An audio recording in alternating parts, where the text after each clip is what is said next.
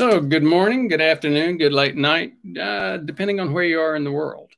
We've got a great show today. I'm very excited about it. We're hosting Dr. Chris Knobbe. You may have heard some of his work. You may have seen some of it. Dr. Knobbe is an ophthalmologist, but instead of spending all of his time making money as an ophthalmologist, he donates huge portions of his time in preventing the diseases of the eye, mainly macular degeneration and some other diseases that he'll talk about today. But this is not just about the eye. This is about overall health. You may have heard the term vegetable oils, seed oils, omega-6s.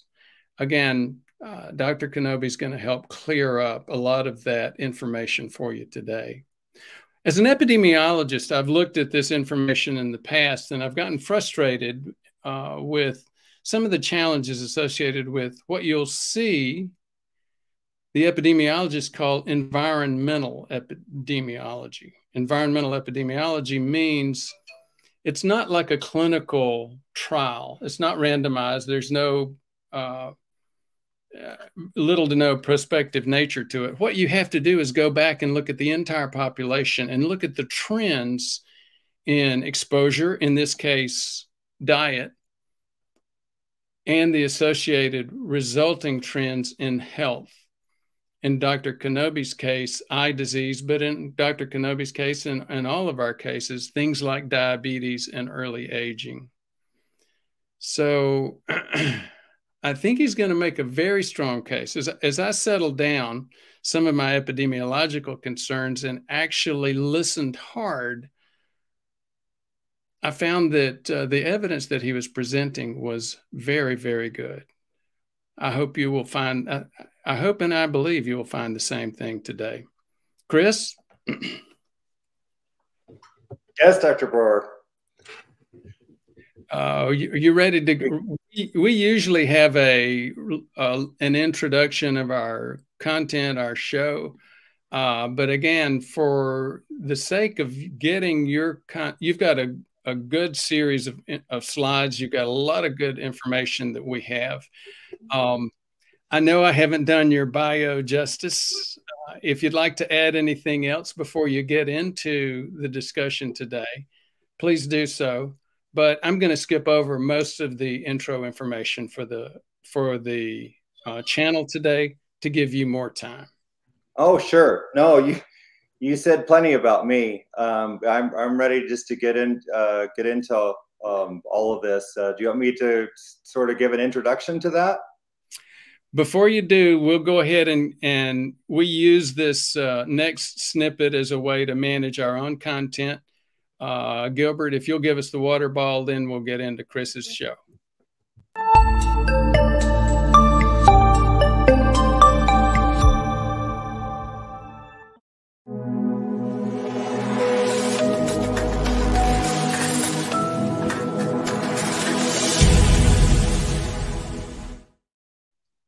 So here we go, Chris. Yeah, so first of all, as Dr. Brewer said, I'm a physician and ophthalmologist, eye surgeon, and I basically have struggled with my own health issues that began in my 30s with arthritis. And in 2011, I made some dietary changes and had this huge improvement in my arthritis. And it led me to investigate the paleo diet. And I read Lauren Cordain's book, The Paleo Answer. And for the first time ever, 21 years after graduating from medical school, I understood that processed foods are driving the enormous bulk of the chronic conditions like coronary heart disease, cancers, diabetes, and so on. And anyway, so in 2013, I eventually asked myself the question, could processed foods be driving age-related macular degeneration, which is the leading cause of irreversible vision loss and blindness in people over the age of 50 worldwide. And so I, after studying that for about 1.5 years, I was so convinced that that hypothesis held water that in 2015, I left practice to pursue that full time. And we ended up looking at processed foods using proxy markers of sugar and vegetable oils as markers of processed food. And the data supported that hypothesis in every single country. In other words, the higher the sugar and vegetable oil consumption, the greater the macular degeneration prevalence. So we published a paper introducing that hypothesis to the world. I published a book and started a nonprofit foundation. But by 2018 forward, I just began to become more acutely aware that the vegetable oils seemed to be the big driver of virtually all of the chronic disease. And so I began going public with that in 2019. So the last really about 5 years of my life has really been, looking at processed foods and vegetable oils versus all chronic disease. So again, coronary heart disease, strokes, cancer, type 2 diabetes, metabolic syndrome, Alzheimer's disease, dementia, of course, age-related macular degeneration, all the autoimmune diseases, and then all these rare diseases. And all of these seem to be strongly connected to vegetable oils. So I'll go back here. The image we're looking at for those who are viewing this, we're seeing on the left here a bunch of beautiful faces. Well, this is Weston A. Price's research.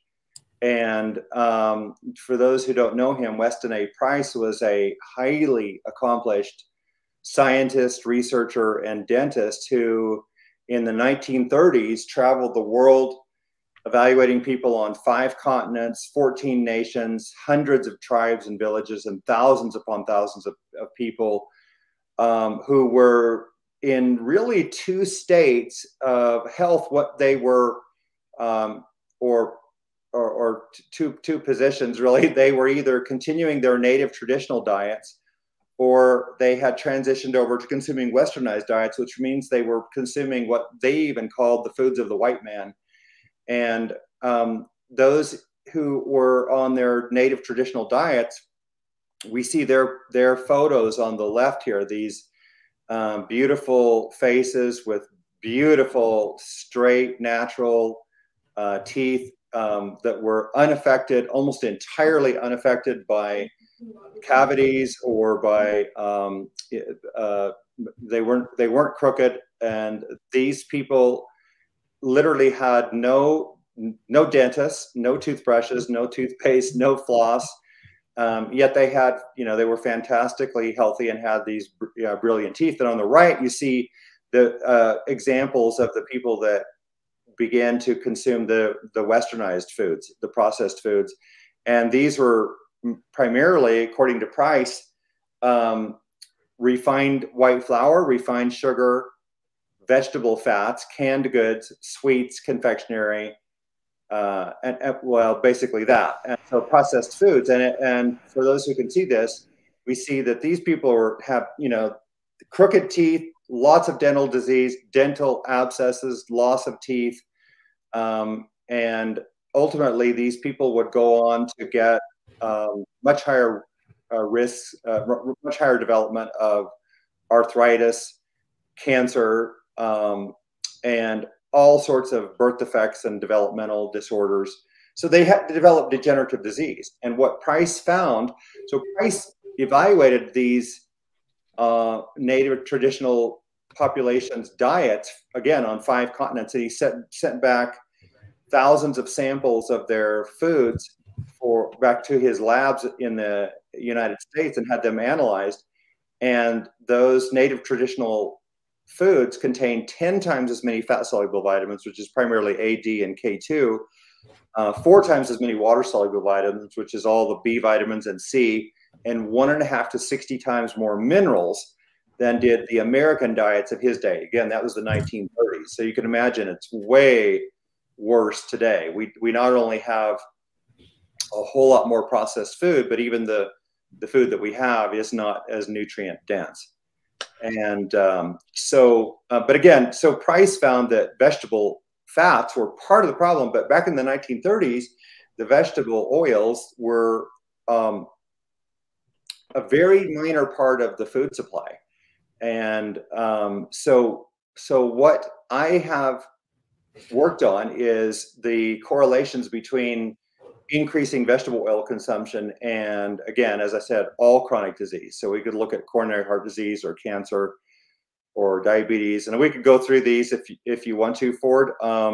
But all of these have gone up exponentially. Just you might use the term infinitely in some of them, in correlation to processed foods, but particularly in correlation to vegetable oils. So do you want me just to continue here? Oh, I can't hear you. Okay. Sorry, Chris. Yes. Are you able to see your slide? Yeah. Okay, yeah. Great. So here, this is our published graph. This came out in our paper that was related to macular degeneration back in 2017.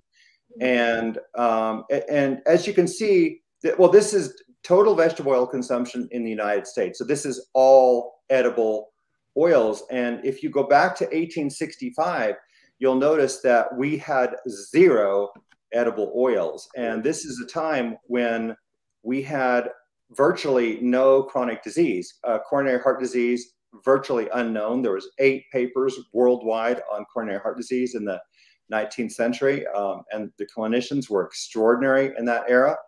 But anyway, so there was no vegetable oils in 1865. They entered the food supply right after the American Civil War, beginning about 1866.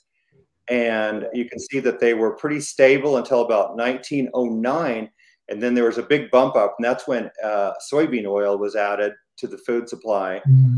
And Procter & Gamble started producing Crisco, which is it's a cottonseed oil product. But anyway, so you see a big bump there in 1909, and you just see almost a steady increase overall up through the latest data there is 2010. And you can see in 2010, we're at 80 grams of vegetable oil consumption per person per day. Well, 80 grams is 720 calories. That is 32% of US caloric intake. And so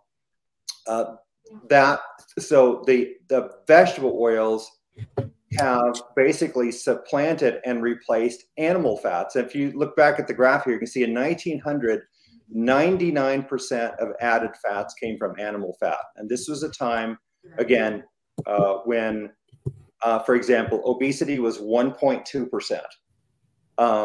Coronary heart disease was unknown. Alzheimer's disease had never been diagnosed. Dementia that wasn't related to syphilis, never diagnosed.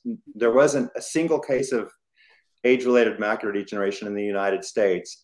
Diabetes in 1890 in the United States, 2.8 per 100,000 people. Today, it's 13,000 per 100,000. So then if you look back at the graph, you can see that, well, this vegetable oil continued to increase. By 2005, 86% of added fats came from vegetable oils.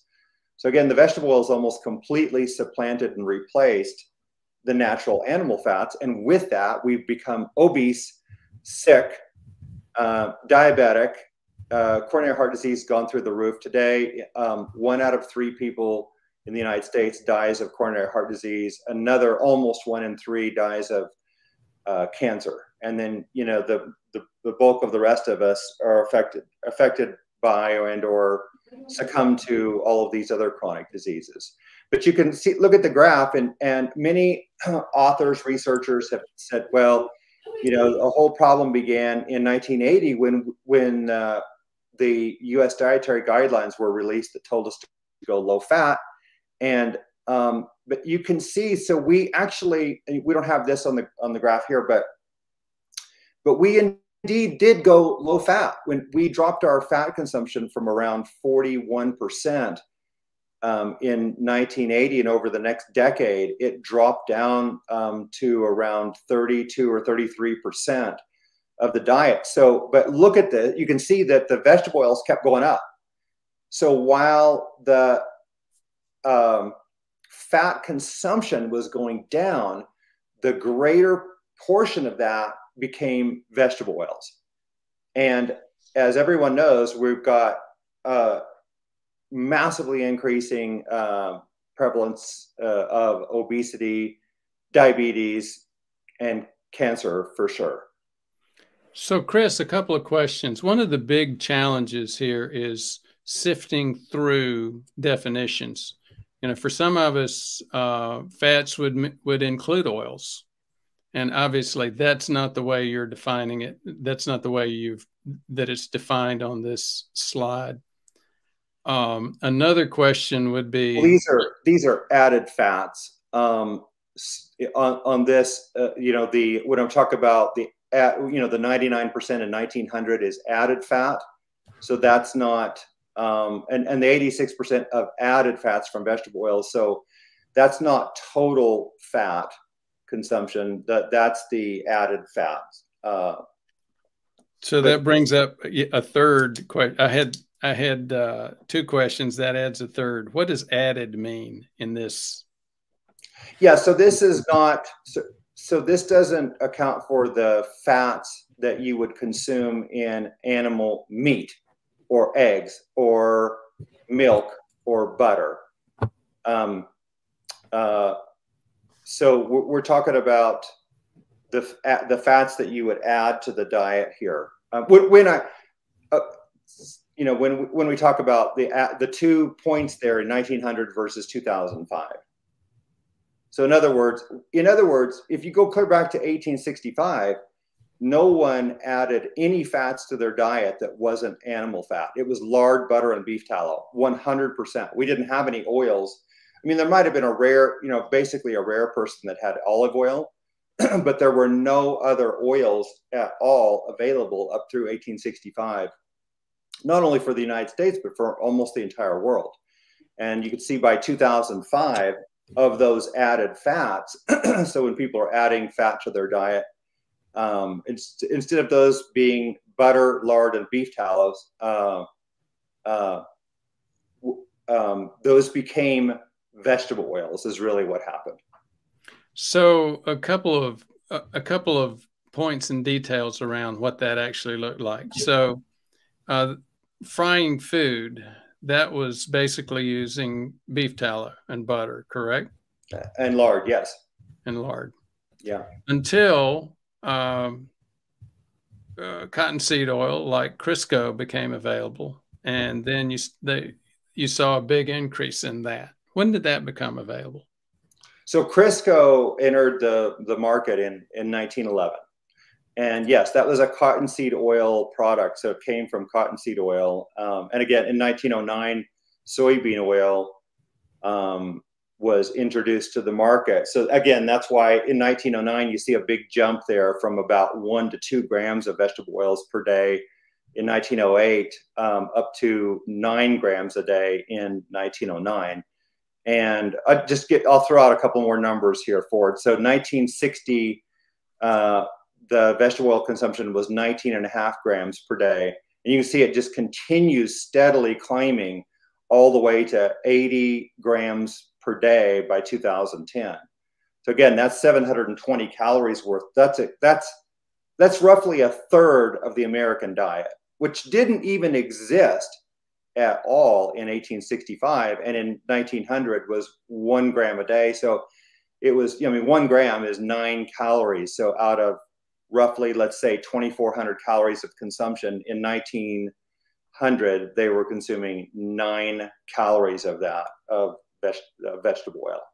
So basically the way these data were collected was up until then, there was no availability of these vegetable oils, mainly soybean and cottonseed. Once the Industrial Revolution came in and started making some of these changes, that made those available. They started looking at the major sources that were putting these out. Crisco, and what were the major sources for soybean oil? Are there brand names we would recognize like Crisco? Well, so eventually, so soybean oil was used on its own in processed foods. It also became part of margarines. So the margarine is a mixture of butter and some kind of oil, and then again, all of the other highly polyunsaturated vegetable oils followed. So once we had cottonseed and soybean oil, this was big. This was big money to the industrialists of the time. There was a lot of money to be made in vegetable oils. So then we ended up getting, so you get soybean, cottonseed, and then eventually, canola, grapeseed, sunflower, safflower, rice bran, sesame, and peanut oils. Those are the highly polyunsaturated oils that I say are the worst of the worst because they're high in omega-6 linoleic acid. So back to how the data were created or generated for research like this. Basically, there was a simple look at the major producers of these oils, Crisco and whoever was the major producers of the soybean oils, and calculation of that going back into the total American diet. Yeah, it wasn't just soybean. It was all this is all of the oils collectively. Okay, and so the rest of the omega-6 oils start getting added a little bit later, after 1911. Exactly. Very interesting. Yeah. Anything else on that slide? Well, so the most important point, we'll get to it, is that these omega-6 oils are, these edible vegetable oils are high in omega-6. And the omega-6 in these oils is 90%. Well, in fact, in any fat is about 90% omega-6 linoleic acid. That's the 18-carbon omega-6. And later, we've got another graph in here. We'll look at that consumption. But the general theme or thesis for it is that what happens to our bodies is that we accumulate fats in proportion to whatever those fatty acids are in our diet. So if we consume more omega-6 or more omega-3, that's reflected in our body fat and in our cell membranes and in our mitochondrial membranes. And ultimately, we'll develop very, very high levels of omega-6 fat. And that ultimately sets up a biological environment that is pro-oxidative, pro-inflammatory, directly toxic, and nutrient deficient. And so we can go through those if you want to, but this is the reason, essentially, in a nutshell, that we develop so much chronic disease from these oils. So thank you for getting to that piece. I was very tempted, having done a lot of binge watching on your content recently, and not really having that much exposure, pardon the term, to this whole question prior to, again, some binge watching on your content recently. So basically, I was tempted to spill the beans and say, it sounds like a lot of this concept, this is based on an assumption that it's harder for us to burn omega-6s. Exactly. So therefore, I don't believe we're meant. Yeah, go ahead. So therefore, the omega-6s get deposited more so in our fat and stick around. That fat is driving diabetes. Yes.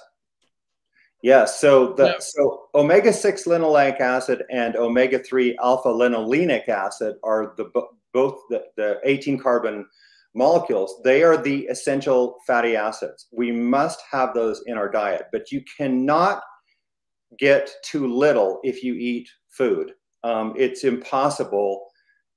It really doesn't matter what kind of food you eat, even the foods that are incredibly low in fat, like white rice or apples or bananas or pears or whatever, they all have fats and they all contain those two fats, and in enough quantity that I'm convinced it's literally impossible to get too little. And this comes from data like in hunter-gatherers that have extremely low omega-6 and omega-3 consumption. But the problem is when we get too much, and the dose makes the poison.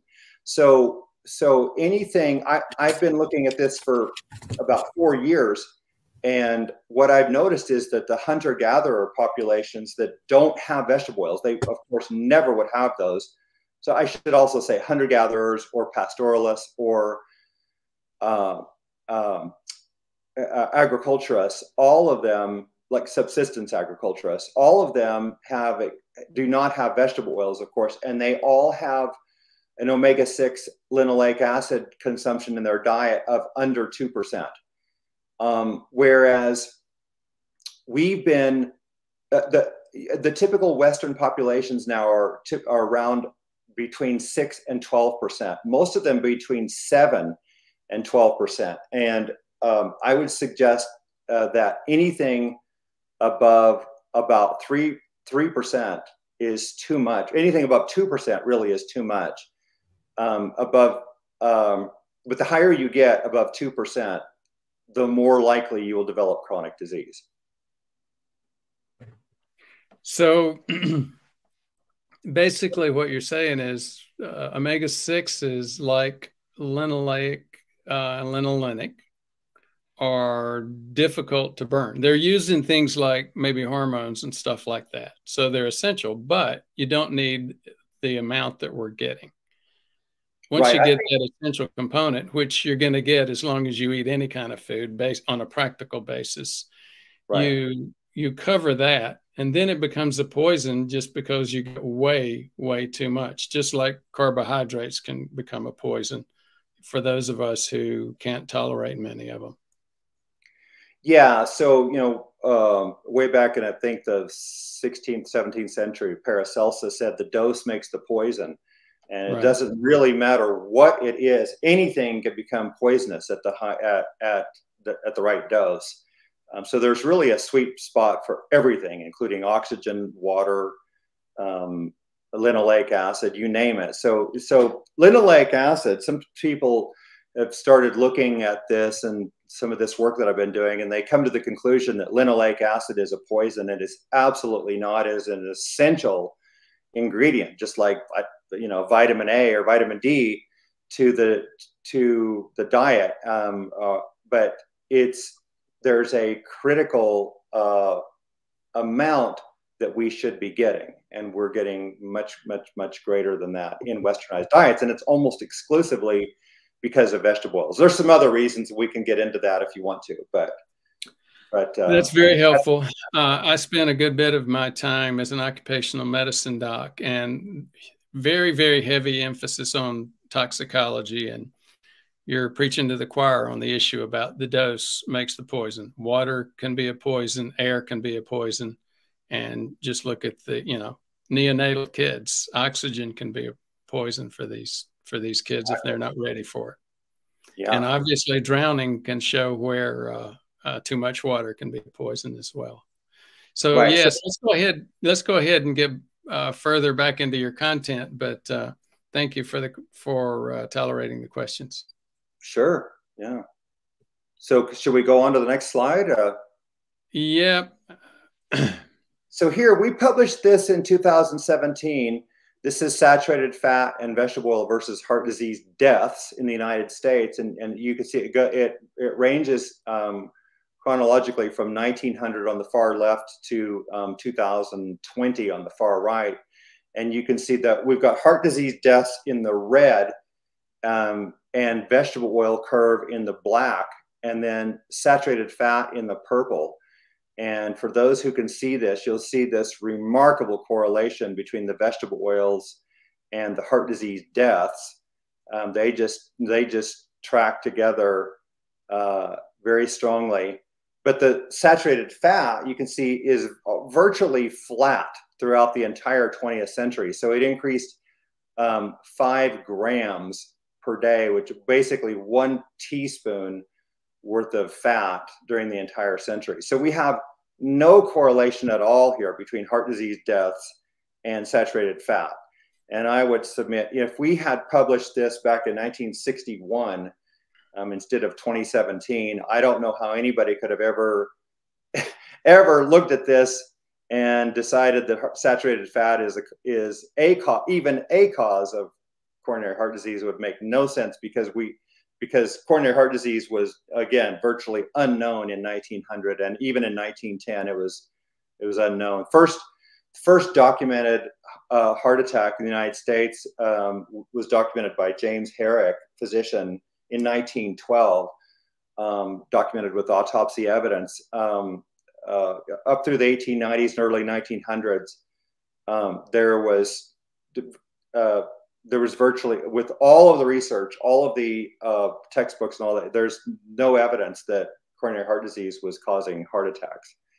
So there might have been coronary heart disease there, but it wasn't all that significant. But by the 1930s, coronary heart disease became the leading cause of death, and it's remained that way ever since. And so people will sometimes ask, well, you see heart disease deaths going down since about the 1980s or 90-ish, and but vegetable oil is still going up. And the answer there is the smoking has gone way down. Since the 1960s, smoking has gone down, and we've got all of the medical and surgical treatment for heart patients that's probably helping some. So that's the reason that there's a disparity there. So I've got, both in my personal life and professional life, I've got quite a few vegans, and they get so irritated with me when I quote Nina Teicholz's book, The Big Fat Surprise. And then even more irritated when I quote a couple of the meta-analyses that book stimulated. And I've become very skeptical of saturated fat as a major cause as well. Jeannie, any comments? Well, I can see that the 80s, when they really pushed the low-fat cheese and low-fat everything, and that really was a catalyst of a lot of problems. And, you know, I grew up in that era of Diet Coke and low fat, and that's why we have so many people in their 50s and 60s with problems now. Yeah, so I mean, for those, if you know, to me, of course, I've been working at this for 12 years, so I'm skewed, but I just feel like the saturated fat versus heart disease deaths, ought to be a dead subject. But I'll give the audience a couple of examples. So in 1972, George Mann studied the Maasai tribe of Kenya and Tanzania, and the Maasai tribe, they're pastoralists. They raise cattle, and their food is almost exclusively the milk, meat, and blood of the cattle they herd. In fact, in the Muran cohort, which is the men aged, or well, they're boys to men, but the males aged 14 to about 34, they're prohibited from eating anything other than milk, meat, and blood. They cannot have any fruits or vegetables whatsoever. So George Mann studied them. They had 350 people that they examined. I think they were over age 40 with EKGs. They did another 50 autopsies. This took a number of years. And there was one possible silent MI in all 400 of them. There wasn't one single, documented myocardial infarction that, presented with symptoms. And yet their diet was 66% animal fat, and that worked out to be 40 to 46% saturated animal fat. So this is the highest known animal fat diet of any diet in the world. In fact, it's even substantially higher than the Inuit, which are virtually complete carnivores. And yet, again, they had no coronary heart disease. Another one would be population that ought to be mentioned, really, is the Tokelauans. And so the Tokelauans are in the South Pacific, and their diet is coconut, fish, starchy tubers, and fruit. They were studied by Ian Pryor and colleagues, if I remember right. That might be wrong. So their diet is also a very high fat diet, 53% fat, because it's coming from coconut. Coconut is very highly saturated. It's 91 to about 95% saturated fat. So their diet is it's 50% saturated fat. So it was, I think, 49% in the men and 51% in the women. It averaged 50% saturated fat. That is the highest saturated fat diet ever documented for any population. I mean, half of their diet saturated fat. And yet they absolutely, in 1982, they had 0% of men between 40 and 69 years of age documented with any coronary heart disease, any heart attack. They had virtually no obesity and no diabetes. They were phenomenally healthy people. So what should that tell us about saturated fat and coronary heart disease? It just really is, it's absolutely not the driver. I can't help but smile because of something that I see in my practice. And I saw the epitome of it 2 weeks ago. It was a fellow that was about 80 pounds overweight. He went on a vegan diet, lost 25 pounds, decided he could not continue that, switched and went all the way to the other extreme on a carnivore diet, lost 25 more pounds. And now he's fishing around trying to decide what his next diet's going to be. But his health has dramatically improved from where it was 50 pounds ago. Yeah. So one of the things that that I see over and over again, we get a little bit too wrapped up, I think, in debates over sources and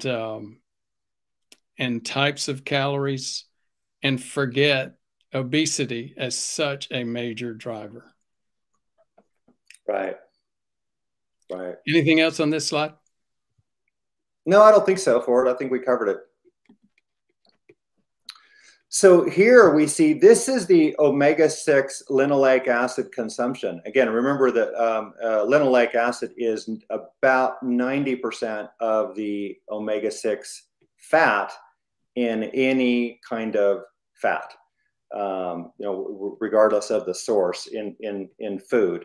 And so what we did, we modeled our group, the American diet in 1865, before we had any seed oils, before we had any vegetable oils at all, and when all animals were raised ancestrally. In other words, they weren't corn and soy fed, including corn and soy fed pork and chicken, which can be very high in omega-6. And but anyway, you can see that the average consumption of omega-6 linoleic acid in 1865 was about 2.4 grams, or 1.1% of the diet. Remember, I was saying that ancestrally living populations, their diets are under 2% omega-6 linoleic acid. You can see that by 1909, that number had doubled. It's got the wrong number there. Well, the 2.23% is accurate, but it shouldn't say 2.4 grams. It should have been 4.8 grams, I believe it is. But you can see the trend continues up. So it's 7.21% omega-6 linoleic acid in 1999 and 11.8% omega-6 linoleic acid in 2008. So we went from 1.1% in 1865 to whatever this is, about 145 years later, to 11.8% omega-6 linoleic acid. That's an 11-fold increase in omega-6, whether you look at it by mass or by percentage. And this, I will submit, is the primary driver of obesity and all of our chronic disease. Because again, this fat will accumulate, this omega-6 fat will accumulate in our body fat and in our cell membranes and our inner mitochondrial membranes, and drive this pro-oxidative, pro-inflammatory, toxic, and nutrient deficient environment, causing all of this disease. Are you familiar with an award-winning lecture called "The Secret Life of Fat Cells"? I don't think so, Ford. It won a lot of awards in the diabetes community, and basically it talked about how fat cells generate diabetes, prediabetes, especially as they grow. You know, when we grow our fat, it's not that we're adding more fat cells, we're growing each cell. And as each cell begins to grow, it begins to lose its access to the vascular system. And those cells they don't technically become zombie cells, but they begin to act like them. They start releasing hormones, cytokines, things that drive diabetes.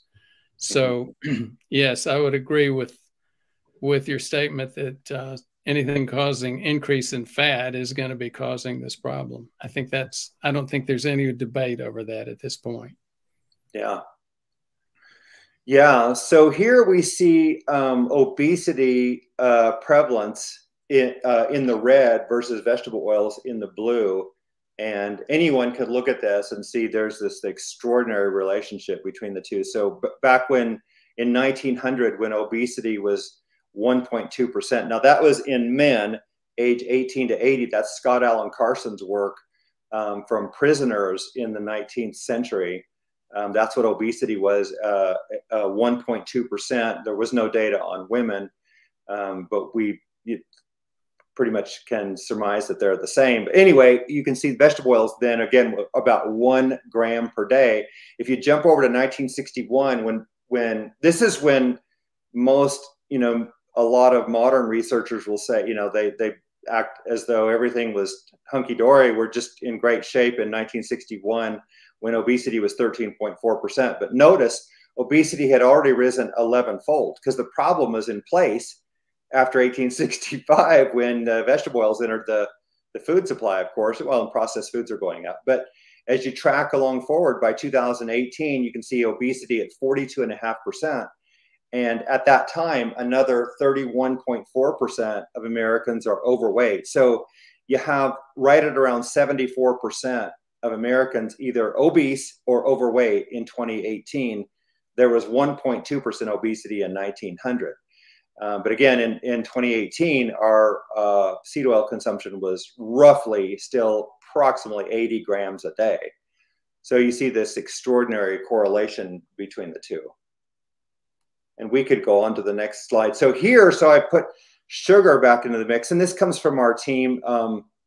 These two are not published in a scientific literature yet. That's pending. But anyway, here we've got sugar in here, and this is really interesting because you can see that the sugar was actually very high. Even in 1890, sugar was 10.8% of the caloric consumption, and by 1935, sugar was 22.5% of the diet, and yet you can see obesity was probably around 3 or 4% in 1935, and between 1935 and 2018, sugar barely increased. Well, I shouldn't say barely, but it only went up 1.5% as an absolute percentage of the diet. So we went from 22.5% of our diet as sugar in 1935 to 24% of our diet as sugar in 2018. And yet obesity went from around 3 or 4% in 1935, it's estimated, up to 42.5% in 2018. So the sugar increased, I'll give you the absolute number, it increased 86 calories between 1935 and 2018. And then you can see that after 1999 or 2004, depending on what data set you look at, but because there's a couple of those where they're slightly different, just slightly different, but at least since 2004, sugar has been on the decline while obesity continues to rise. So I think obesity was around 30 or 31% in 2000. And of course, now we're at 42.5%. But all this time, the sugar has been going down. So again, since 2004, carbohydrates have been going down since 1997. And total calories have been going slightly down since 2000, or just virtually stable. It's a flat line. So while calories, carbohydrates, and sugars all going down, obesity and diabetes have gone through the roof. We've had our greatest increases, but the one thing that is still going up is the vegetable oils. So, Chris, I've seen this before, and that's one of the key questions that I had for you. I have focused on carbohydrates, and a lot of it's been based on watching people become insulin resistant. When I saw sugars, I've never felt like sugars were the major source. I've always felt like it was grain products. Just then you mentioned carbohydrates. So are you including rice, wheat, corn, all those grain products under the term sugars in this graph? Okay, so sugars, this data comes from the Food and Agriculture Organization of the United Nations. It's the only data that any researcher would use, for data after 1961, because there really is no other data. So you have to. That's the only source for that, really. And their definition of sugars includes all added sugars to the diet. So that would be, table sugar, that includes cane sugar, beet sugar, corn syrup, high fructose corn syrup, maple syrup, honey, and all sugar sweetened beverages. So any kind of sugar that's been added to the diet, once again, added, these are not natural existing sugars. So this would not include fruit sugar, for example, or vegetable sugar. So, those are not tracked in this. So again, the sugars that occur naturally in the food, which is, almost exclusively fruit and, much smaller amounts in the vegetables, those are not tracked here. But all the other, so all the added sugars to the diet is what's in that green curve right there. So that sounds to me, as I sift through that and listen, it sounds like it's really going to be mostly high fructose corn syrup added to different produced foods. Is that a fair statement, or you need to clarify it? I don't really know exactly what the breakdown in the percentages would be. I mean, you can that could be extracted. I'm sure that pretty significant percentage of that would be high fructose corn syrup. I just don't know how much for it. So we never tried to split that out, especially given that table sugar and high fructose corn syrup, there's very, very little difference metabolically. Even Robert Lustig has, said repeatedly for, I think 15 years, and I don't think he's changed his tune, that metabolically high fructose corn syrup and table sugar are identical when it comes to a metabolic standpoint. I mean, so the high fructose corn syrup sure might be 55% fructose. It's a little bit higher in fructose than the 50% fructose in table sugar, but metabolically they're, he claims they're virtually identical, which seems about the same to me. Anything else on that slide? Just, the bottom line here is that there is virtually no correlation here between sugar and obesity, even a negative correlation or inverse correlation since 1999 or 2004. Sugar is going down while obesity goes up. So those who want to make the argument that this is all about obesity, well, they have this to contend with. That's pretty difficult, when you see this. You see these trends. Let me clarify the last statement. I thought you said those that want to say this is all about obesity have this to contend with. Did you mean those that say this is all about sugar? Yeah. Sorry. Yeah. And I would agree. If I've heard it once, I've heard it 1,000 times. Okay, well, I'm dropping my sugars. Well, that's a few carbs out of your diet, but very few compared to the overall sources in your diet. Anything else? No, we can go on. Yeah, so this is, so here we're looking at diabetes versus sugar. And I think this is extremely interesting because if you go back to 1890, this was the most famous physician perhaps in all of all time, maybe second only to Hippocrates, was Sir William Osler, who in his first textbook of medicine, Principles and Practice of Medicine, in 1893, he reported the prevalence of diabetes for the United States in 1890, and it was 0.0028%. That's 2.8 per 100,000 people. Jump clear to the far right, and in 2016, you can see that 13% of the population, or 13,000 per 100,000, now have diabetes. But in 1890, when diabetes was 0.0028%, look at the sugar consumption. It was already 10.8% of the diet. So the World Health Organization tells us today that we should not be consuming more than 10% of our diet as sugar, and you know, makes a strong case, or they try to make a strong case that, you know, sugar is driving obesity and diabetes. But look at this. So, you know, we already had 10.8% of our diet as sugar, and diabetes was extraordinarily rare. In fact, there was only about 1,700 diabetics in the entire United States, and I think that was almost 70 million people. You know, so while the population increased between 1890 and 2016, increased about 5-fold, diabetes increased 4,643-fold over that period of time. But so if, again, jump over there to 1935, 36, that's when diabetes was then documented to be 0.37%. So you can see that it had increased about 135-fold from the 1890 level, and sugar was 22.5%. But again, notice that we've got this extraordinary increase in diabetes from 0.37% in 1935 to, you know, you see it go up to 2.97% by 1990, I think it was, and then all the way to 13% by 2016.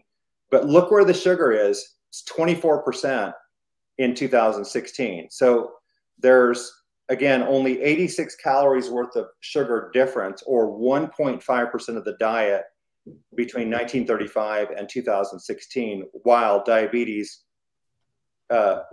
elevates from 0.37% to 13%. So again, we just have virtually no correlation here between diabetes and sugar consumption. But again, you know, this is, you see this extraordinary correlation between diabetes and vegetable oils. You got a minute for it? You're getting into one of my favorite rants, the underdiagnosis of diabetes and insulin resistance. Have you got a minute for me to? Yeah, of course. Absolutely. So that 13% is, for the most part, in some studies, it's based on A1C. The vast majority of diabetes is actually picked up by unintended fasting glucose, even today. And, you know, if you ask a typical doc, a doc will say, oh, no, the best test is A1C. The reality is they may say that, but they don't use it. Even if they did, it's not the right one. The American Association of Clinical Endocrinologists has said that A1C is a problem. It's not the right test for diagnosing diabetes because it's a hemoglobin test, and things like genetics, kidney disease, liver disease, all these things that impact hemoglobin can impact that. So we do a ton of Kraft insulin surveys, OGTTs, insulin responses, and it's really clear if you go back to the CD that this is way underdiagnosed. If you go back to the CDC, they'll say diabetes, prediabetes, by the time you're age 60, it's about 30% underdiagnosed. And they're wrong. Their site has been, that's an underestimate that they haven't changed in years, despite the fact that studies from UCLA indicated it was half starting at age 30. You say, well, you know, good thing I'm not from, and that was for California. And some people could say, well, good thing I'm not from California. That sounds like a hotbed of diabetes and prediabetes. Yeah. Did you mean half are either diabetic or pre-diabetic? Is that what you meant? Correct. Yes. So then another study came out. It was a national study. It was published in JAMA Network found the exact same thing. By the time we're age 30, over half of us have enough diabetes or prediabetes to cause damage. Now, why is it so underreported? You know, there's evidence about that. Mayo first started documenting, and then Harvard, Hopkins, others have shown that 2/3 of our primary care docs, family practitioners, internists, even cardiologists, don't know how to diagnose this disease, let alone treat it. So that 13% diabetes prevalence, I would say it's much, much higher than that. Yeah, I'm obviously using numbers here. I always would use, you know, the most conservative, proven numbers that no one can argue with. And you know, if we put on here the diabetes and prediabetes, that number in 2016, I think, was, as you were saying, as 51%. Yeah. And that's you know, that's all published evidence. But as you know, recently the number of Americans, adult Americans, proven to be cardiometabolic, you know, essentially cardiometabolically unhealthy, 93%, or they couldn't meet 5 criteria of cardiometabolic health, 93%. Now that is more accurate. Mm-hmm. Which is really what Kraft showed way back in the 80s or 90s, whenever he did his research, that already by then, I think it was close to 90% of the population did not have normal insulin responses, right? Well, he did it by generation, the diabetes epidemic in you. It was the book he wrote. And I believe it was by the time he got to the 80s, it was like way over 2/3 had, I think, full diabetes, but I'm not sure. Big age-related problem. Right.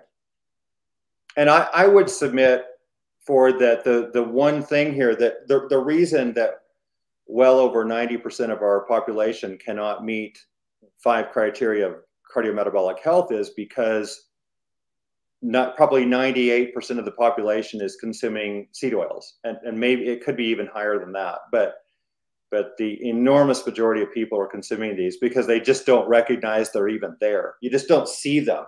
You know, people see the carbs and they see the meat and see the protein, and but they don't really recognize the seed oils. They're really the hidden factor that people just don't think about. Anything else on that slide? No, I don't think so. So here we see, this is cancer deaths versus vegetable oils and sugar. And if you go back to 1811, and this all again, everything I will say is all published evidence, or I won't say it or write it or publish it anywhere. But you can see in 1811, in the town of Boston, Massachusetts, 1 of 188 people died of cancer. That's 0.5%. So by 1900, that had already increased to 5.8% of the population, 1 in 17. And then if you look at the most recent data, I think that's around 2009 or 10, 30, oh yeah, there it is, 2010, sorry, 31.1% of the population dying of cancer. Again, this is the United States. And you can see that there's correlation here between sugar and vegetable oils. And I think, you know, sugar might have an effect here, because it certainly is a nutrient deficient food, and it could be part of the problem. But again, I'm absolutely convinced that the main driver here is the vegetable oils. And in animal studies, so Clement Ip did a number of rodent studies back in the late 80s, I believe it was, or early 90s, and he put animals on varying diets of omega-6, starting at 0.5%, increasing at approximately 0.5% increments up to 4.4%, and then big increments up to around 11%. omega-6 linoleic acid. And then, but they exposed these animals to a carcinogen, DMBA. And what he showed is that you had this increasing consumption, or I'm sorry, increasing development of cancers up to about 4.4% omega-6 LA. And then after that, it just leveled off. And even up to 11% omega-6 LA didn't produce much more cancer than the 4.4% LA. So that was the threshold essentially. And what's interesting about that is that all westernized populations are above 4.4% omega-6 LA. So they're all kind of at the maximum risk for cancer based on omega-6 consumption. You know, one of the concerns I have about this, it's a question. The age, the lifespan increased significantly between those years. And cancer is much more of an age-related problem. No, there wasn't any adjustment for age, was there? Well, this is just plain old cancer deaths, but I can address the age too, and that's in the book because it's, you know, what to me widely misunderstood, because people will look at they'll just look at the I just blanked on the term, but the mean age of death, essentially the life expectancy at birth, LEB, in 1900 in the United States, for example, and they'll see that it's like something like 49.7 years, and they'll say, well, everybody just dropped dead at age 50, and that's just absolutely untrue. There's not a single population like that in all of history. What's so incredibly important to realize that worldwide, you know, up until the early 20th century, the childhood death rate was extraordinarily high. So in 1800, 43.3% of the world's children did not survive to their 5th birthday. And in 1900, it wasn't much better. 36.2% of the world's children did not survive to their 5th birthday. And in 1900, 4% of women died in childbirth. Approximately, it was about 1 to 1.5% risk of death per birth. And so the typical woman was having around 5 children, I think, on average. So you put those two together, this is what drops the life expectancy at birth way down. You know, an example would be, family of 3, the father lives to age 80 and the mother lives to age 70, but the child dies in infancy. So the average age of death for that population of 3 is 50 years, right? And this is what we see in history. And I'll give you a couple of examples here. So, you know, there's really good data on longevity and survival in England and Wales, and I happen to have the numbers handy here. In 1891, 50% of the population was alive past age 52. 30% alive past age 66, 20% alive past age 73, and 5% alive past age 85. So that's 1891. So 1911 in England and Wales, 64% of the population still alive past age 50, 53% alive past age 60, 36% alive past age 70. So again, more than a third of them still alive after age 70, and 15% alive after age 80. And this is kind of what we see even in hunter-gatherers. The numbers are pretty similar. They're a little bit lower, but Gervin and Kaplan showed this back in 1991. I think they looked at a large number of hunter-gatherer populations, and just like the world in the 18th and 19th and early 20th centuries, where the children, so many of the children die before age 3. The situation is the same for hunter-gatherers. They have a very, very high death rate in children because they don't have, you know, there's lack of good, clean, potable water. There's lack of sewer systems, and they don't have any medical care at all. You know, even an IV would save a lot of IV fluids would save a lot of children. But in any case, So Gervin and Kaplan determined that the modal, or which is basically the most common age of death even for hunter-gatherers, was 72, and the range was something like 67 to 79, as I recall. Typical. So yeah, these are hunter-gatherers, and so they're not living much shorter. I think the most recent average age of death for Americans is around 76. So the hunter-gatherers are not much different, which would be, pretty similar to the situation for people in the 19th century all over the world. That's interesting. My mom comes from a family. She was born in 1931, and there were like 10 siblings. One died at age 4. One died neonatal death about the time of birth. One died from trauma on the farm in the early 20s, and the rest of them made it into the late 80s and 90s. So your point is, if that's what we're looking at, can't this concept about cancer deaths, you should still see a lot of cancers, because once you got past the youth, those early deaths, you still had longevity. Right. Yeah, that's the thing. So you don't see cancer in hunter-gatherer populations that don't have processed foods and seed oils. It just does not. It simply doesn't exist.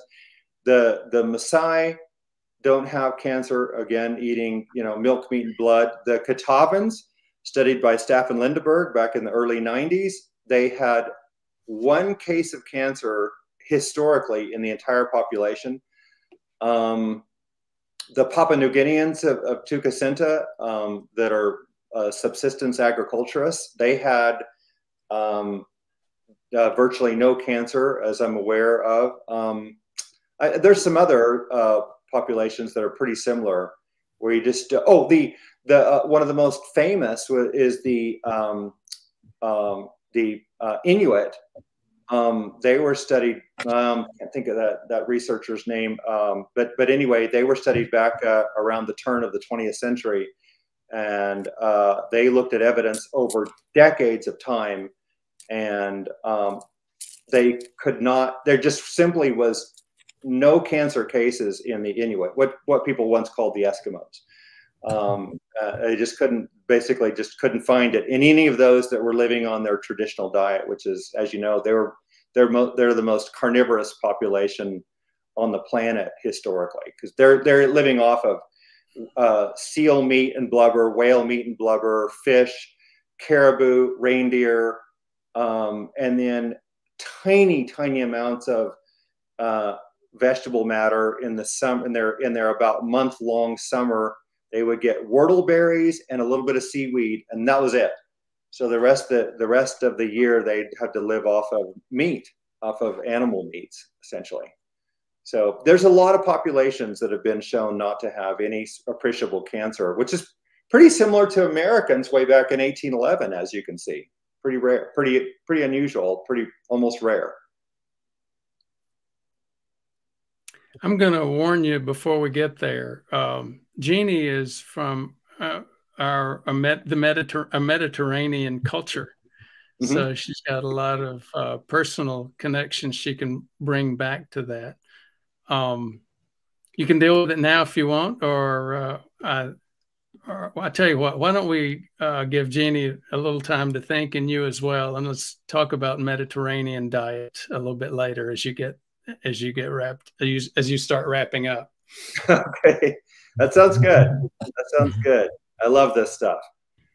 So here we're looking at global vegetable oil consumption. This graph is in a paper that is currently being considered for publication in the journal Nutrients.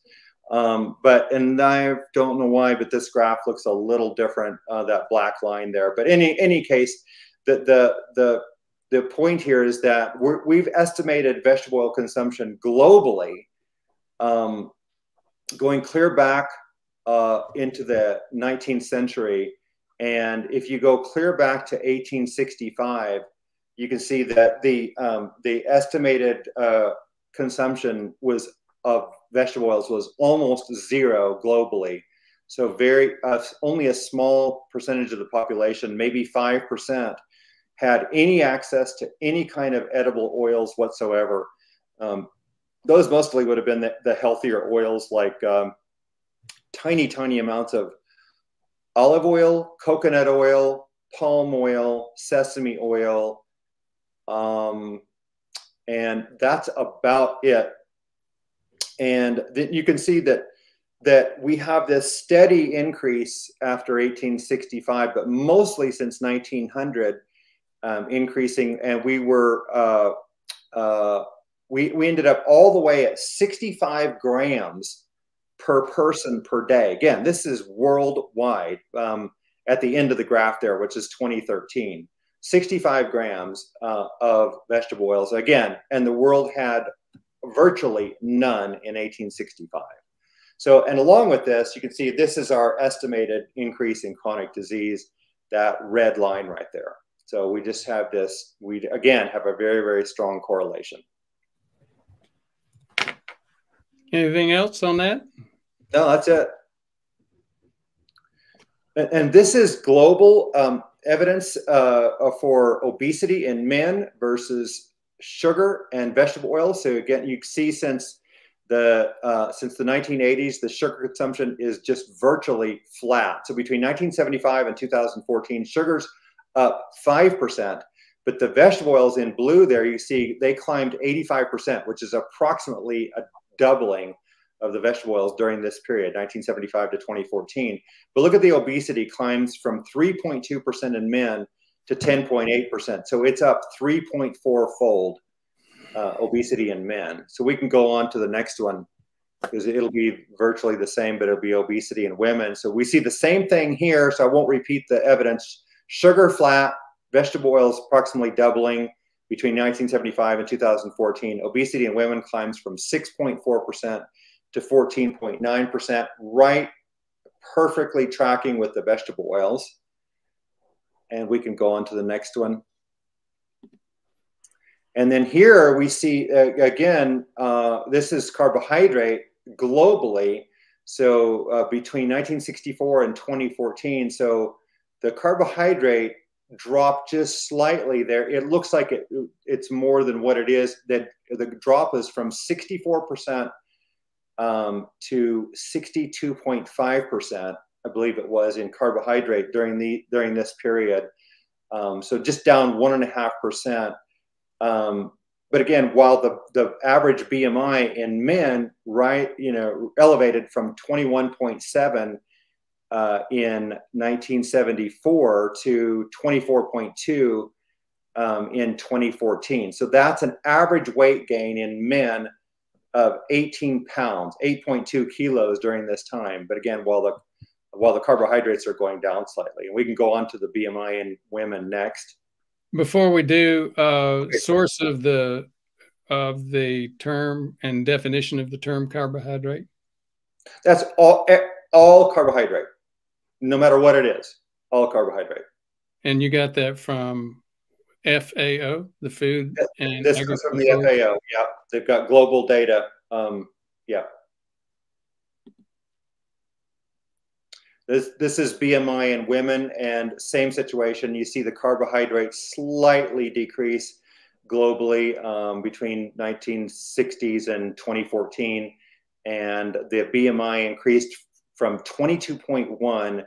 Again, that's body mass index, 22.1 in 1974 to 24.4 in 2014. So that's an average weight gain in women of 14 pounds, 6.4 kilos during that period of time. And then here we see diabetes. Again, this is global again, and we're looking at sugar and vegetable oils versus diabetes. So diabetes in men in 1980, 4.3%. And in 2014, it's 9.0%. So diabetes doubles. But again, while the sugar is actually down 1.7% globally during this period, and vegetable oils rise during this period 55%. So again, we're looking at between 1980 and 2014. vegetable oils rise 55%. So that's 1.55 fold essentially. So once again, how do you blame sugar? Well, you know, the diabetes in men doubles while the sugar is on the slight decline. And we can go on to the next. And this is diabetes in women. And again, it just looks like an identical graph, and it practically is. Again, sugar flat, vegetable oils up 55%, and diabetes in women climbs from 4.0% in 1980 to 7.9% in 2014, essentially doubles. And then this is just the global food trend. So again, from approximately 1961 to 2014, we see during this period, now the exact dates are below. So we see carbohydrates are down between 1964 and 2007, worldwide down 1.4%. Sugars during that period, 1961 to 2014, are up 20.2%. But look at the vegetable oils. They're up between 1961 and 2014. Edible oils are up 322%. That's 4.22 fold. And global obesity and chronic disease just, you know, kind of through the roof, right? So, very, very interesting, very helpful. If I could just give you some of my perspectives. I've always been focused on, it's not quite so much I've agreed with, I think we've all agreed again with obesity being a driver of disease, killing us. And then the question is, well, what's causing all this obesity? I think we'd agree on several other things: addictive behavior with the individual, the culture, big food, processed food. But then you get into some questions about, okay, what about the macros and where are they coming from? Still a lot of debate about saturated fat. I think you and I are in agreement, but there's still a huge component of folks saying saturated fat's a major driver. And, you know, we know that. Sugars, I would agree with you. I don't think sugars are that big of a driver. I just, I struggle with the last two slides about overall carbohydrates, because I just see too many people coming in, having obesity problems, cutting their carbs, and getting a huge improvement in obesity. But here's the thing. I was always skeptical of the basically mostly environmental epidemiology, and you still use that for the seed oils. But I'm not nearly so skeptical anymore. I think you present a really good case. I think there's a lot of good evidence there. And I suspect at the end of the day, it's going to be sort of like the 6 blind men and the elephant. There's going to be several people that are right, not just one thing. But we'll have to see about that. Any comments before we get to the debate on Mediterranean diet? Just one thing, Ford. So I presented this at the regarding this, you know, the carbohydrates and you know, the issues with insulin resistance and obesity and all that. Well, so the NIH looked at this data, and I have a graph on that. It's too bad I don't have it here right now, but or it's a table. Sorry.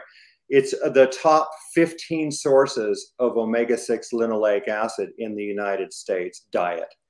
And it's very recent. And of those top 15 sources of omega-6 linoleic acid, 11 of them are high carb. So what we have to realize is that, see, the thing is every time people are consuming potatoes, pasta, rice, particularly those things, they're all associated with fat. And in processed foods, all processed foods, I don't care what it is, and all restaurant food and all fast food, every single one of those is going to be associated with vegetable oils. So when people take bread, pasta, potatoes, rice, and, you know, similar components, even refined flours, out of their diet, they unknowingly, unwittingly remove vegetable oils. And this is a huge component, I believe, to the success of low carb diets. And I do believe low carb diets are working, but not, in my view, not because of the fact that they're low carb. You know, for example, why is it in 1909, and this is Tanya Blasbog's published research from the NIH, in the United States, 37% of the diet was coming from grains. So that was primarily wheat, corn, rice, and oats, and 37%. And yet obesity was around 1%. And diabetes was, again, extraordinarily rare in 1909, right? So now people, when I mention that, people will say, yeah, but the wheat's not the same as it was. It's been hybridized and all this. And now we've got, you know, we've got GMOs, we've got herbicides and pesticides, and all that is true. And that plays a role that I, you know, cannot exactly counter. But so I do believe that people should, if they can afford it, I think they should try to go with organic foods. I think we should try to avoid GMOs and herbicides and pesticides if we can.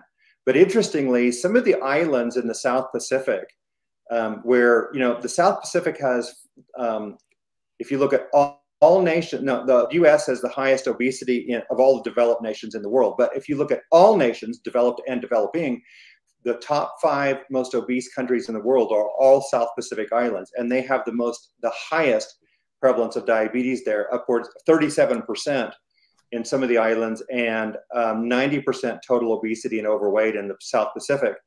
But they're living in an environment that's really pretty pristine. In other words, they're not getting, you know, they don't have the GMOs and I don't believe as much anyway. They don't have herbicides and pesticides and nearly the environmental concerns that we do, but yet they have extraordinary obesity and diabetes and chronic disease. You know, why is that? But again, they are getting their food, you know, they're following Western food types of patterns. Let me ask you, what's your position on the everybody's panacea, the Mediterranean diet? Well, the Mediterranean diet is actually, if done properly, I think is, you know, I think it's very, very, very, it could be fantastically, perfectly healthy, but really no different to me than a 19th century American diet or you know, a traditional, you know, South Pacific Islander kind of diet or Japanese diet. They're all healthy when you remove the processed foods. Now, the thing about the Mediterranean diet has always been, well, it's heavy in olive oil. Well, olive oil is, you know, on average about 10% omega-6 linoleic acid. But the range in olive oils is between about 3% linoleic acid up to 27% linoleic acid. So in comparison to the seed oils, which range from 20% up to 78% omega-6 linoleic acid, you're far better off with olive oil. But I don't think we need any olive oil to be healthy. I think obviously 19th century Americans didn't have any. In fact, 95% of the world had absolutely no access to any kind of olive oil throughout most all of history, up through the mid-19th century. And yet there's a ton of evidence that we, like, especially 19th century Americans, we were very healthy without it. Jeannie, it sounded like I was setting you and Chris up for debate. He's starting to sound like you. I've heard you say it how many times? Yeah, there's the American version of the Mediterranean diet, which has got a lot of processed foods in it. And then there's the real Mediterranean diet. Well, and I think that's a lot of it. I mean, my heritage is Lebanese. And so, you know, and I think I've read a lot of things lately about a lot of foods that are banned in Europe and in other countries that we have in the United States. And most of them are the processed foods. But I think it just consistently goes back to that. It's the processed foods, and even some of the vegans that we know and love dearly, they they say, you know, it has to do with the saturated fats being the issue. But if you eat the whole foods like avocados as opposed to avocado oil, you know, it's much more beneficial. So I don't know. I mean, there's a lot of really good information here. So Chris, what would you say if people are going to use an oil, what would you say? What would you tell them to use, or a fat source? What would your recommendation be? Butter. I would Butter. say, you know, the safest thing to do is just eliminate all oils. And if we get into the, you know, the nitty gritty, so, you know, coconut oil and palm kernel oil are really healthy. They're 2% omega-6 linoleic acid. Like coconut oil has an extraordinary record of success in the South Pacific and some other areas around the world. So extremely healthy. But again, you know, your major organizations like you know, Harvard and Tufts and all that, they're gonna say that, you know, that coconut oil is not good because it's high in saturated fat, right? And that is just ridiculous. You know, the record is very, very clean. But I think every single population has an ancestral diet that's particular to them. They're all healthy once they remove processed foods. It's the processed foods that changed all of this, and a lot of that is you know, it's three things. It's, you know, refined flours, refined sugars, and vegetable oils. It all comes down to that. Yeah, it's really I mean, it's very eye-opening, your research, actually, because just to see how we've progressed, because we've actually regressed. They were doing better before they started adding everything into the diet. They were doing a lot better than we are now. Yeah, exactly. You know, my life today as a doctor is simpler in a lot of ways. I'm just taking care of patients and helping them prevent disease. But one of my major loves is content and epidemiology. I was an epidemiologist at Hopkins many years ago, and I remember getting exposed to this thing of dietary epidemiology with George Comstock there. And it was a nightmare and a disaster, and it still is. I noticed that you're not quoting any of the studies where that people are trying to remember what they had for dinner a week ago, 2 weeks ago, 3 months ago, because the reality is most of us can't remember what we had for dinner last night. Exactly. So it gets into a causality issue. I don't think, again, there's much debate over whether or not obesity is causing this huge health problems. But then the debate really is, okay, what's the root cause? What's causing the obesity? And I hope we get there. But meanwhile, as you've pointed out, we're having a lot of success just steering people away from carbs overall and grains. I will tell you, after binge watching on your content, I'm not ignoring seed oils anymore. So thank you for your contribution. That's good to hear, Cord. Thank you. So if you've got a few minutes, Chris, we'll go into some Q&A. That's the advantage of doing a live show. Absolutely. Gilbert, will you give us the intro?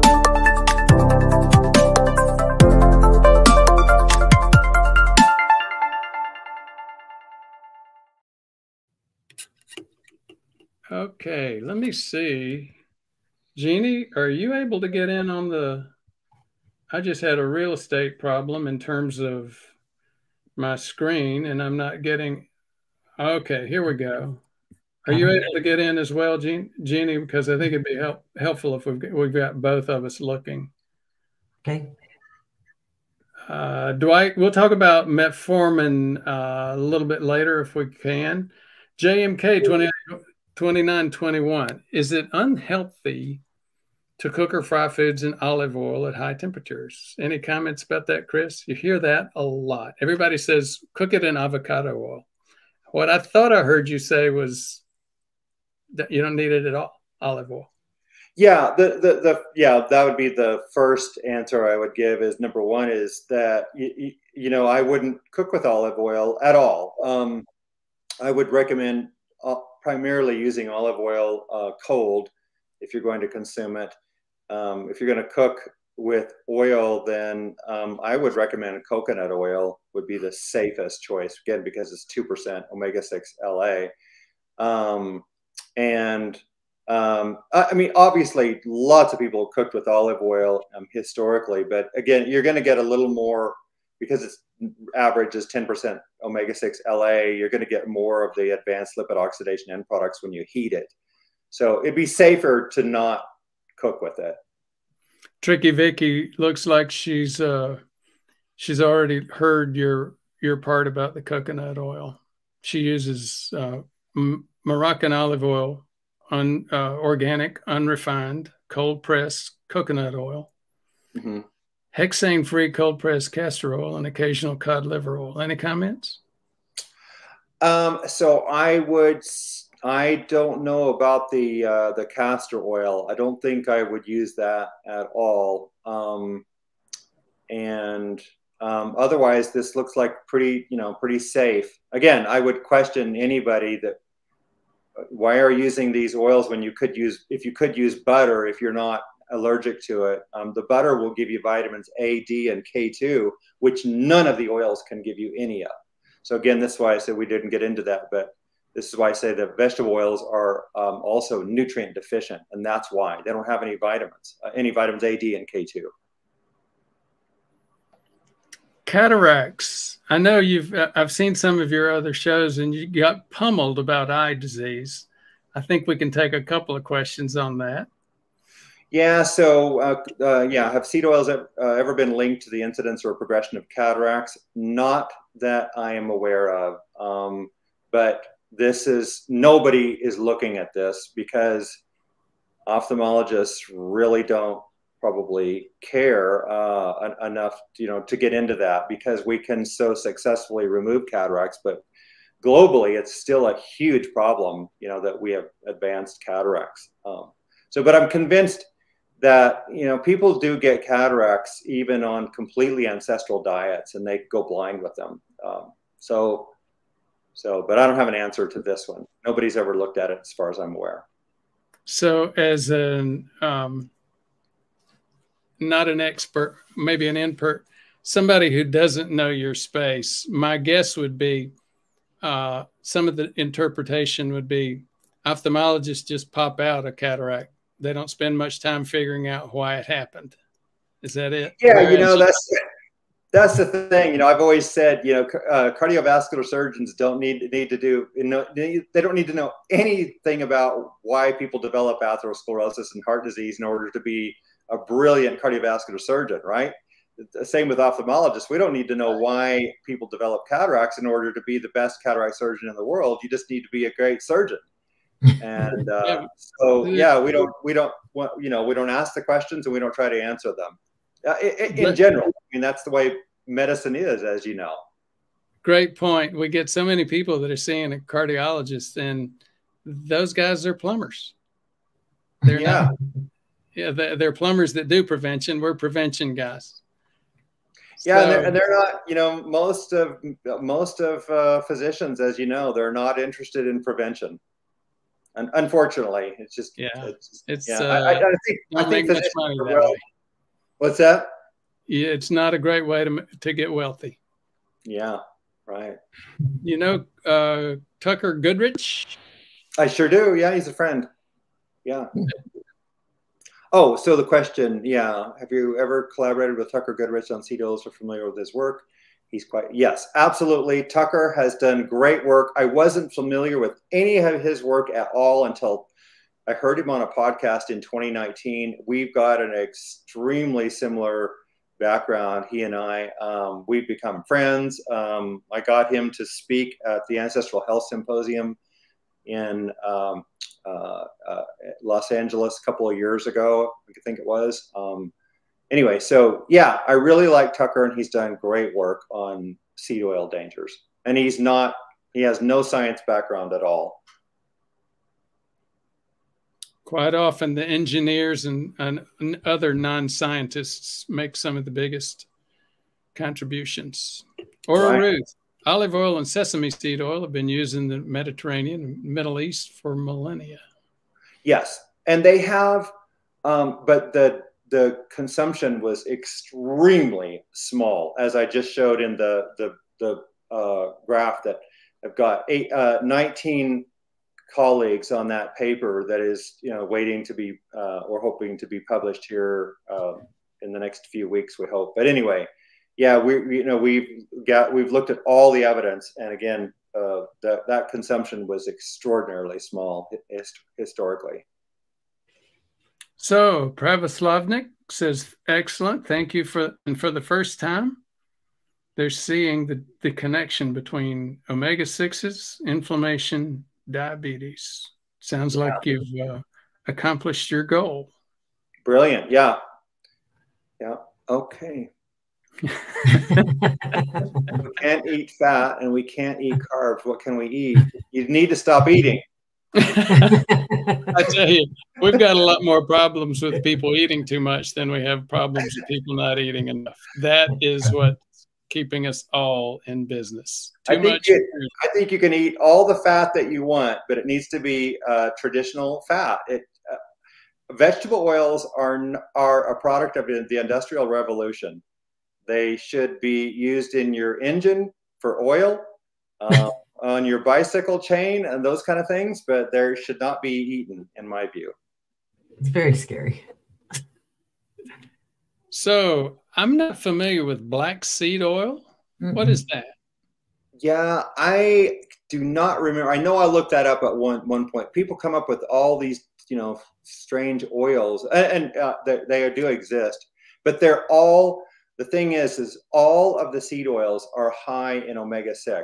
I think the lowest one is canola oil, which is 20% omega-6 linoleic acid. And I don't think there's any of them that are any substantially lower than that. So again, the ones that become healthier, like avocado oil, is 14% omega-6 linoleic acid, and olive oil 10%, palm oil 10%, palm kernel oil and coconut oil 2%. Again, this is why they get healthier as you keep going lower in the LA. This is an interesting question. So Joy 31608 is saying, are you saying that it's a different kind of fat? Yes. So the shift in the type of fat produced. Well, yeah. And the type of fat, we went from animal fat to vegetable oils. And the natural oils that are fats that are in plants, those are perfectly healthy. So as my friend Kate Shanahan said many years ago, she said, nature doesn't make bad fats, factories do. And I loved that statement. And Kate Shanahan's done a lot of good work in this area as well. So again, it's if you look at, people should look up, Google images for vegetable oil refineries. Just Google that, and you will see they look like, you will think that they're petroleum refineries, because a lot of them look about the same, because that's the technology required to produce these oils. That's, the huge majority of them are not just pressed. They go through a great processing. So are you saying that it creates a different type of fat in the body? I'm saying that when the oils that are produced that come, that go through, the manufacturing process, they're basically, they take the seeds and they're crushed, heated, pressed. Then they're chemically alkalinized, chemically bleached, and chemically deodorized before they go into the bottle. By that point forward, these oils have been heated 4 or 5 times up to temperatures 400 to 500 degrees Fahrenheit plus. And this produces all kinds of advanced lipid oxidation end products. These are things like 4-hydroxynonenal, malondialdehyde, carboxyethyl pyrrole, acrolein, 9 and 13 HODE, and hundreds of other advanced lipid oxidation end products, which are very, very dangerous to our health. And that's what's in these by the time, they're put into the bottle. Well, and then you heat them and you get more of them. But also, even if they don't have those, when you accumulate the omega-6 in your body, you will produce those same advanced lipid oxidation end products in your body because of the fact that the omega-6 linoleic acid is acted upon by free radicals. So hydroxyl radicals, singlet oxygen, superoxide radicals, hydrogen peroxide, all those things will create these advanced lipid oxidation end products in your body. So this is why you need to get them out of your diet and get your omega-6 LA in your body way back down into an ancestral level. You know, this is probably too nerdly, too geekly, but I have a couple of slides which show the biochemistry, where those omega-3s are, where the double bond is with the omega-3s, where it is with omega-6s, and what that does to the actual molecular ordering of the fat. So once you begin to see that, it makes a little bit more sense. And it sounds like you're saying, and sounds like Black Tangoose heard you loud and clear, we can eat fat as long as there's nature's own fats. You can eat carbs, just keep them below 100 grams per day. Right. One caveat there is that I don't think we should eat large amounts of nuts and seeds because they're high in omega-6. And ancestrally, I haven't seen any populations other than maybe one African population that consumed lots of nuts in their diet. So that was the Kung San consumes mongongo nuts, but other than that, and they're not very healthy.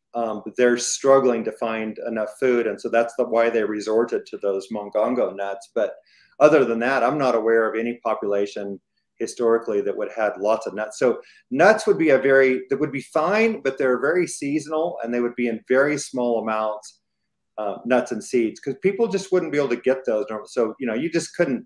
In the 19th century, you couldn't go to the grocery store and get 2 pounds of nuts every week. That just was impossible. To that point, as I have worked with my carbs, I found myself redirecting some to peanut butter and pecans. Pecans are a big regional product for the Southeast. After looking at your content, I've steered away from those, done a little bit more almonds and a little bit more macadamia nuts.